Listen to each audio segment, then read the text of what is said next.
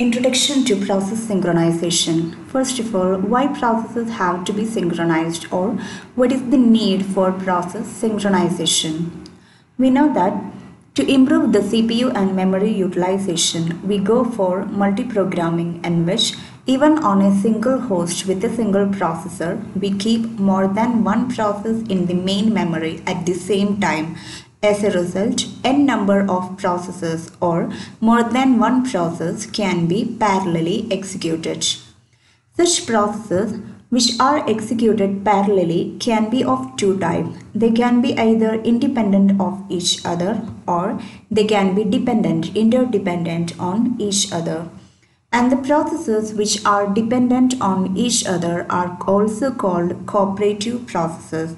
And process synchronization is required in case of the cooperative processes.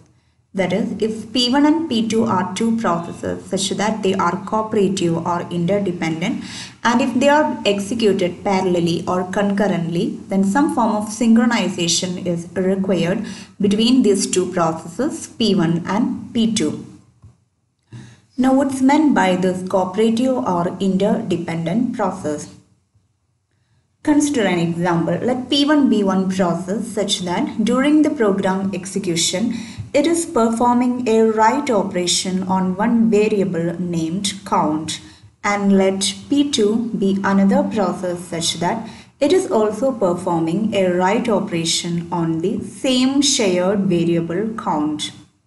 Since the variable count is occupying a portion of memory space, we can say that both the processes are trying to access the same shared memory space. Similarly, let P3 be one process such that it is performing a write operation on one file named file1, and P4 be a process such that it is performing a read operation on the same shared file file1. And here assume that the process P4 should read from the file only after it has been written by the process P3. Then both the processes P3 and P4 are accessing the same shared file. Similarly, let P5 and P6 be two processes such that both of them have to read from the same shared database for their execution. Finally, let P7 and P8 be two processes such that both of them need printer for their execution, and assume that there is only one printer available. Hence, both the processes need access to the same printer for completing their execution. Here, P7 and P8 are interdependent or cooperative. Similarly, P5 and P6 are cooperative.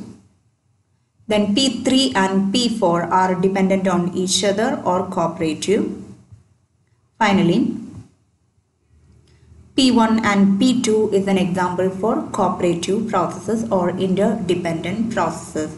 Thus, cooperative processes are the processes which share something, either a shared memory space or a shared file, a shared database, or a shared resource.